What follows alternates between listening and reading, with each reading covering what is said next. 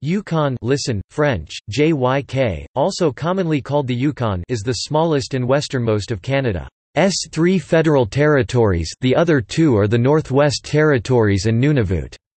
It has the smallest population of any province or territory in Canada, with 35,874 people.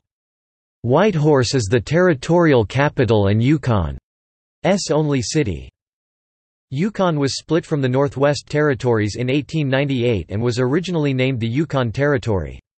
The federal government's Yukon Act, which received royal assent on March 27, 2002, established Yukon as the territory's official name, though Yukon Territory is also still popular in usage and Canada Post continues to use the territory's internationally approved postal abbreviation of YT.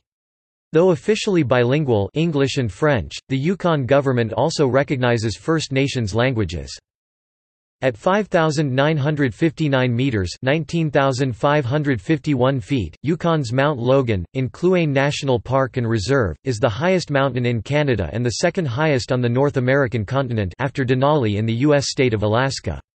Most of Yukon has a subarctic climate, characterized by long cold winters and brief warm summers. The Arctic Ocean coast has a tundra climate.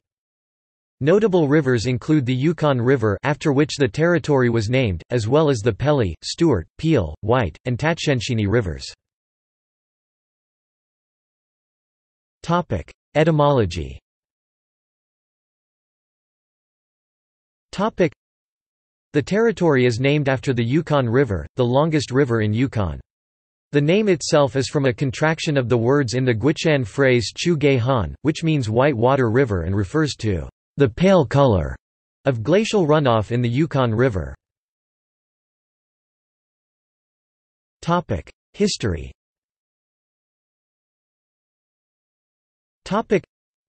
Long before the arrival of Europeans, central and southern Yukon was populated by First Nations people, and the area escaped glaciation. Sites of archaeological significance in Yukon hold some of the earliest evidence of the presence of human occupation in North America. The sites safeguard the history of the first people and the earliest First Nations of the Yukon. The volcanic eruption of Mount Churchill in approximately 800 AD in what is now the U.S. state of Alaska blanketed southern Yukon with a layer of ash which can still be seen along the Klondike Highway, and which forms part of the oral tradition of First Nations peoples in Yukon and further south in Canada. Coastal and inland First Nations had extensive trading networks. European incursions into the area began early in the 19th century with the fur trade, followed by missionaries. By the 1870s and 1880s gold miners began to arrive. This drove a population increase that justified the establishment of a police force, just in time for the start of the Klondike Gold Rush in 1897. The increased population coming with the gold rush led to the separation of the Yukon District from the Northwest Territories and the formation of the separate Yukon Territory in 1898.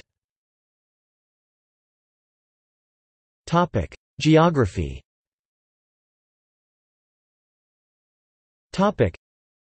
The territory is the approximate shape of a right triangle, bordering the U.S. state of Alaska to the west and northwest for 1,210 kilometers (752 miles), mostly along longitude 141 degrees west, the Northwest Territories to the east and British Columbia to the south. Its northern coast is on the Beaufort Sea. Its ragged eastern boundary mostly follows the divide between the Yukon Basin and the Mackenzie River drainage basin to the east in the Mackenzie Mountains. Most of the territory is in the watershed of its namesake, the Yukon River. The southern Yukon is dotted with a large number of large, long and narrow glacier-fed alpine lakes, most of which flow into the Yukon River system. The larger lakes include Teslin Lake, Atlin Lake, Tagish Lake, Marsh Lake, Lake Lauberg, Kusawa Lake and Kluane Lake. Bennett Lake on the Klondike Gold Rush Trail is a lake flowing into Nares Lake, with the greater part of its area within Yukon. Canada's highest point, Mount Logan, 5,959 meters or 19,551 feet, is in the territory's southwest. Mount Logan and a large part of the Yukon's southwest are in Kluane National Park and Reserve, a UNESCO World Heritage Site. Other national parks include Ivavik National Park and Vuntut National Park in the north. Other watersheds include the Mackenzie River, the Peel watershed and the Alsek Tatshenshini, and a number of rivers flowing directly into the Beaufort Sea. The two main Yukon rivers flowing into the Mackenzie in the Northwest Territories are the Liard River in the southeast and the Peel River and its tributaries in the northeast. Notable widespread tree species within Yukon are the black spruce and white spruce. Many trees are stunted because of the short growing season and severe climate. The capital, Whitehorse, is also the largest city, with about 3/4 of the population. The second largest is Dawson City, population 2016, which was the capital until 1952. Topic: Adjacent territory, province, state. Topic: British Columbia, south. Northwest Territories east, Alaska, United States west. Topic: Climate. Topic: While the average winter temperature in the Yukon is mild by Canadian Arctic standards, no other place in North America gets as cold as the Yukon during extreme cold snaps. The temperature has dropped down to -60 degrees Celsius (-76 degrees Fahrenheit) 3 times, 1947, 1954, and 1968. The most extreme cold snap occurred in February 1947 when the abandoned town of Snag dropped down to -63.0 degrees Celsius (-81.4 degrees Fahrenheit). Unlike most of Canada where the most extreme heat waves occur in July, August, and even September, the Yukon's extreme heat tends to occur in June and even May. The Yukon has recorded 36 degrees Celsius (97 degrees Fahrenheit) 3 times. The first time was in June 1969 when Mayo recorded a temperature of 36.1 degrees Celsius (97 degrees Fahrenheit). 14 years later this record was almost beaten when 40 Mile recorded 36 degrees Celsius (97 degrees Fahrenheit) in May 1983. The old record was finally broken 21 years later in June 2004 when the Mayo Road Weather Station, located just northwest of Whitehorse, recorded a temperature of 36.5 degrees Celsius (97.7 degrees Fahrenheit). Demographics.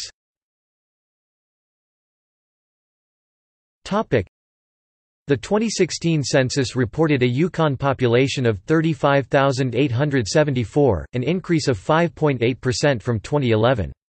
With a land area of 474,712.64 square kilometers, 183,287.57 square miles, it had a population density of 0.1 per square kilometers, 0.2 per square miles in 2011.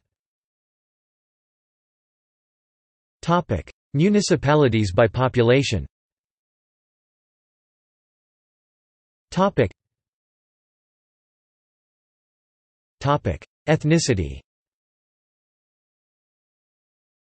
Topic: According to the 2006 Canada census, the majority of the territory's population was of European descent, although it has a significant population of First Nations communities across the territory. The top 10 ancestries were: the 2011 National Household Survey examined Yukon's ethnocultural diversity and immigration. At that time, 87.7% of residents were Canadian-born and 24.2% were of Aboriginal origin. The most common countries of birth for immigrants were the United Kingdom 15.9%, the Philippines 15.0%, and the United States 13.2%. Among very recent immigrants between 2006 and 2011 living in Yukon, 63.5% were born in Asia. Topic: Language. Topic: The most commonly reported mother tongue among the 33,145 single responses to the 2011 Canadian census was English at 28,065, 85%. The second most common was 1,455 4% for French. Among 510 multiple respondents, 140 of them 27% reported a mother tongue of both English and French, while 335 66% reported English and a non-official language, and 24% reported French and a non-official language. The Yukon Language Act recognizes the significance Of Aboriginal languages in Yukon, however, only English and French are available for laws, court proceedings, and legislative assembly proceedings. Religion. The 2011 National Household Survey reported that 49.9% of Yukoners reported having no religious affiliation, the highest percentage in Canada. The most frequently reported religious affiliation was Christianity, reported by 46.2% of residents. Of these, the most common denominations were the Catholic Church 39.6%, the Anglican Church of Canada 17.8%, and the United Church of Canada 9.6%. Topic: Economy. Topic: Yukon's historical major industry was mining lead, zinc, silver, gold, asbestos and copper. The government acquired the land from the Hudson's Bay Company in 1870 and split it from the Northwest Territories in 1898 to fill the need for local government created by the population influx of the gold rush. Thousands of these prospectors moved to the territory, ushering a period of Yukon history recorded by authors such as Robert W. Service and Jack London. The memory of this period and the early days of the Royal Canadian Mounted Police, as well as the territory's scenic wonders and outdoor recreation opportunities, makes tourism the second most important industry. Manufacturing, including furniture, clothing, and handicrafts, follows in importance, along with hydroelectricity. The traditional industries of trapping and fishing have declined. Today, the government sector is by far the biggest employer in the territory, directly employing approximately 5,000 out of a labor force of 12,500, on a population of 36,500. On May 1, 2015, Yukon modified its Business Corporations Act, in an effort to attract more benefits and participants to its economy. One amendment to the BCA lets a proxy be given for voting purposes. Another change will allow directors to pursue business opportunities declined by the corporation, a practice off-limits in most other jurisdictions due to the inherent potential for conflicts of interest. One of the changes will allow a corporation to serve as a director of a subsidiary registered in Yukon. The legislation also allows companies to add provisions in their articles of incorporation giving directors blanket approval to sell of all of the company's assets without requiring a shareholder vote. If provided for by a unanimous shareholders' agreement, a corporation is not required to have directors at all. There is increased flexibility regarding the location of corporate records offices, including the ability to maintain a records office outside of the Yukon so long as it is accessible by electronic means. Tourism. Yukon's tourism motto is "larger than life." Yukon's tourism relies heavily on its natural environment, and there are many organized outfitters and guides available for activities such as but not limited to hunting, angling, canoeing, kayaking, hiking, skiing, snowboarding, ice climbing and dog sledding. These activities are offered both in an organized setting or in the backcountry, which is accessible by air or snowmobile. Yukon's festivals and sporting events include the Adaka Cultural Festival, Yukon International Storytelling Festival, and the Yukon Sourdough Rendezvous. There are many opportunities to experience pre-colonial lifestyles by learning about Yukon's First Nations. Wildlife and nature observation of large mammals, birds, and fish is accessible through Yukon's territorial parks: Herschel Island Kikik Tarik Territorial Park, Tombstone Territorial Park, Fishing Branch Ni Ianlinjik Park, Coal River Springs Territorial Park and National Parks: Kluane National Park and Reserve, Vundit National Park, Ivavik National Park and Reserves, or nearby Liard River Hot Springs Provincial Park in British Columbia. Yukon's latitude enables the view of Aurora Borealis. Culture.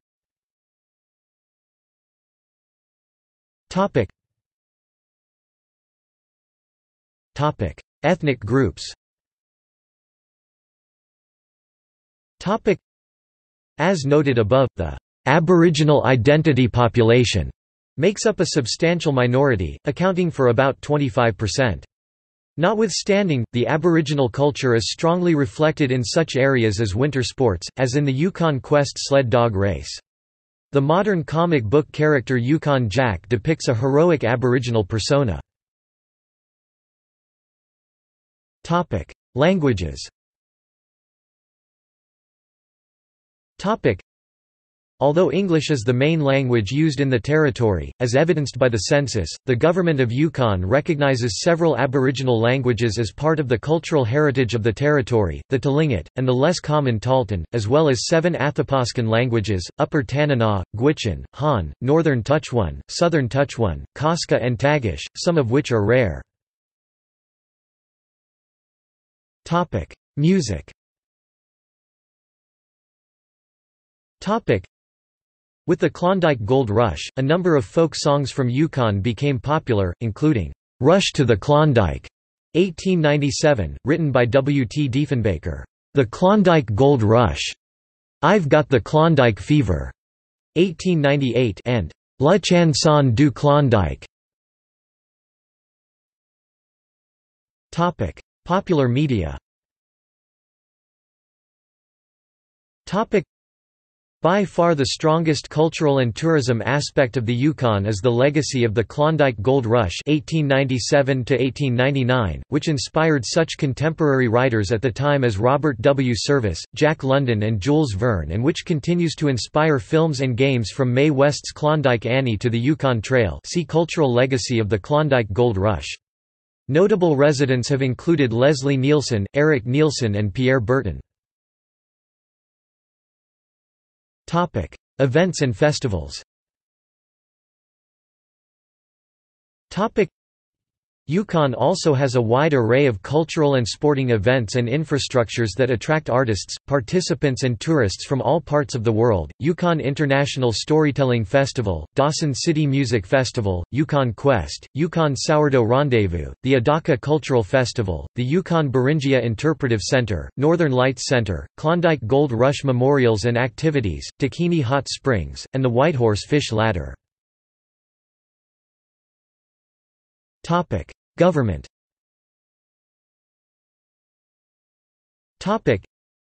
In the 19th century, Yukon was a segment of Northwestern Territory that was administered by the Hudson's Bay Company, and then of the Northwest Territories administered by the federal Canadian government.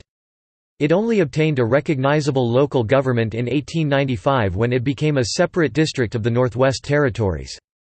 In 1898, it was made a separate territory with its own commissioner and an appointed territorial council. Prior to 1979, the territory was administered by the commissioner who was appointed by the Federal Minister of Indian Affairs and Northern Development. The commissioner had a role in appointing the territory's executive council, served as chair, and had a day-to-day role in governing the territory. The elected territorial council had a purely advisory role. In 1979, a significant degree of power was devolved from the Commissioner and the federal government to the territorial legislature which, in that year, adopted a party system of responsible government. This change was accomplished through a letter from Jacob, the Minister of Indian Affairs and Northern Development, rather than through formal legislation.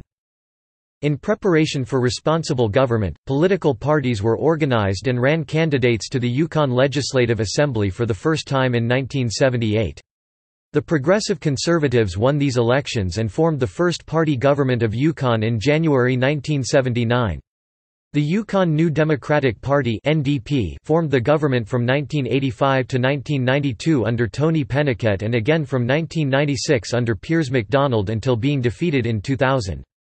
The Conservatives returned to power in 1992 under John Ostashik after having renamed themselves the Yukon Party. The Liberal government of Pat Duncan was defeated in elections in November 2002, with Dennis Fentai of the Yukon Party forming the government as premier. The Yukon Act, passed on April 1, 2003, formalized the powers of the Yukon government and devolved additional powers to the territorial government, e.g., control over land and natural resources. As of 2003, other than criminal prosecutions, the Yukon government has much of the same powers as provincial governments, and the other two territories are looking to obtaining the same powers. Today the role of commissioner is analogous to that of a provincial lieutenant governor. However, unlike lieutenant governors, commissioners are not formal representatives of the Queen but are employees of the federal government. Although there has been discussion in the past about Yukon becoming Canada's 11th province, it is generally felt that its population base is too sparse for this to occur at present. At the federal level, the territory is represented in the Parliament of Canada by a single Member of Parliament and one Senator. Members of Parliament from Canadian territories are full and equal voting representatives, and residents of the territory enjoy the same rights as other Canadian citizens. One Yukon Member of Parliament, Eric Nielsen, was the Deputy Prime Minister under the government of Brian Mulroney, while another, Audrey McLaughlin, was the leader of the federal New Democratic Party from 1989 to 1995. Federal representation. The entire territory is one riding electoral district in the House of Commons of Canada, also called Yukon. The current holder of the seat is Liberal Member of Parliament Larry Bagnall following his victory in the 2015 federal election. Yukon is allocated one seat in the Senate of Canada and has been represented by 3 senators since the position was created in 1975. The Senate position is held by Conservative Senator Daniel Lang, who was appointed on the advice of then Prime Minister Stephen Harper on December 22, 2008. It was previously filled by Ione Christensen, of the Liberal Party. Appointed to the Senate in 1999 by Prime Minister Jean Chrétien, Christensen resigned in December 2006 to help her ailing husband. From 1975 to 1999, Paul Lussier, Liberal, served as Senator for Yukon. Lussier was appointed by Prime Minister Pierre Trudeau. First Nations. Infrastructure. Before modern forms of transportation, the rivers and mountain passes were the main transportation routes for the coastal Tlingit people trading with the Athabascans, of which the Chilkat Pass and Dalton Trail, as well as the first Europeans. From the Gold Rush until the 1950s, riverboats plied the Yukon River, mostly between Whitehorse and Dawson City, with some making their way further to Alaska and over to the Bering Sea, and other tributaries of the Yukon River such as the Stewart River. Most of the riverboats were owned by the British Yukon Navigation Company, an arm of the White Pass and Yukon Route, which also operated a narrow-gauge railway between Skagway, Alaska, and Whitehorse. The railway ceased operation in the 1980s with the first closure of the Faro mine. It is now run during the summer months for the tourism season, with operations as far as Carcross. Today, major land routes include the Alaska Highway, the Klondike Highway between Skagway and Dawson City, the Haines Highway between Haines, Alaska, and Haines Junction, and the Dempster Highway linking Inuvik, Northwest Territories to the Klondike Highway, all paved except for the Dempster. Other highways with less traffic include the Robert Campbell Highway linking Carmacks on the Klondike Highway to Watson Lake Alaska Highway via Faro and Ross River, and the Silver Trail linking the old silver mining communities of Mayo, Elsa and Keno City to the Klondike Highway at the Stewart River Bridge. Air travel is the only way to reach the far north community of Old Crow. Whitehorse International Airport serves as the air transport infrastructure hub, with scheduled direct flights to Vancouver, Kelowna, Calgary, Edmonton, Yellowknife, Inuvik, Ottawa, Dawson City, Old Crow and Frankfurt. Whitehorse International Airport is also the headquarters and primary hub for Air North, Yukon's airline. Every Yukon community is served by an airport or community aerodrome. The communities of Dawson City and Old Crow have regular scheduled service through Air North. Air charter businesses exist primarily to serve the tourism and mining exploration industries. See also Outline of Yukon References Further reading External links Yukon Government Yukon at Curlie Yukon Attraction and Service Guides Immigration Yukon William E. Mead Yukon Photography Collection, University of Washington Library Henry M. Sarvant Photography Collection, images depicting his life in the Yukon from the University of Washington Library. Territorial Battles, Yukon Elections, 1978–2002. Digital Archives, CBC. Mapping the Way, Yukon First Nation Self-Government.